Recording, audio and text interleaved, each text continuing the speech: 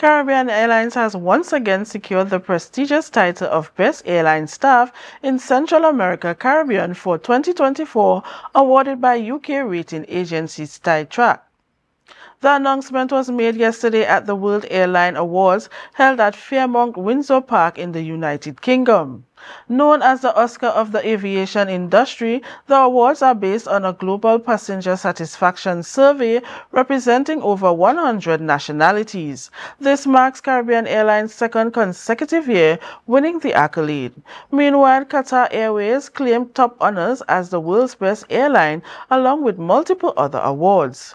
Copa Airlines received recognition as the best regional airline in Central America Caribbean, while Caribbean Airlines secured second place in that category. CEO Gavin Madeira expressed pride in the airline's dedicated staff and commitment to delivering exceptional service rooted in the Caribbean hospitality.